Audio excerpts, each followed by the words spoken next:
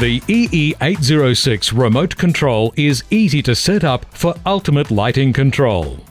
There are 4 main user controls: on, off, auto, and holiday mode. Functionality on the EE806 is grouped by color. For operation, the orange group allows the user to lock the remote, unlock it, reset the detector to configure settings, and test the range of the detector. Lux settings are grouped within a yellow keyline and cover daylight operation, operation at dusk, nighttime operation, and an option which allows the detector to learn the lux level at any particular given time of the day or night. 6 time settings are grouped within a blue keyline, with options to allow the timer in the detector to be set to pulse or set up to 30 minutes. There are 3 sensitivity buttons grouped inside a pink keyline. From top to bottom, they are minimum, normal, and maximum.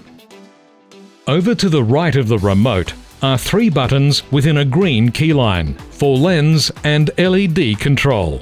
There's an LED on-off button and then 2 buttons for use with the EE870 motion detector only: a 220-degree on-off button and a 360-degree on-off button.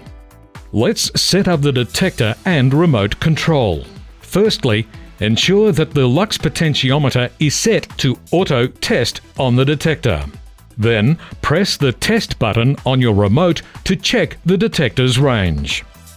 Press the reset button to clear all commands, and this will automatically fix the settings to work in the dark on high sensitivity for 3 minutes.